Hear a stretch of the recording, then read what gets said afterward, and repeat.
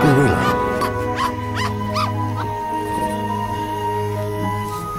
This is a full-grown adult male, and this an adult female.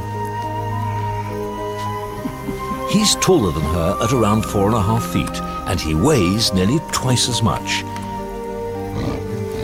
This difference tells us about how they live. He's the dominant male of his troop.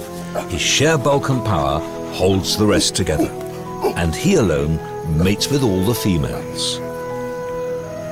And she's not just any female, she's the most senior in his harem.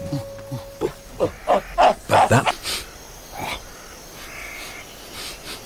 a stranger, with their capacity to upset the balance of power, is always a disturbing sight for a settled troop of apes.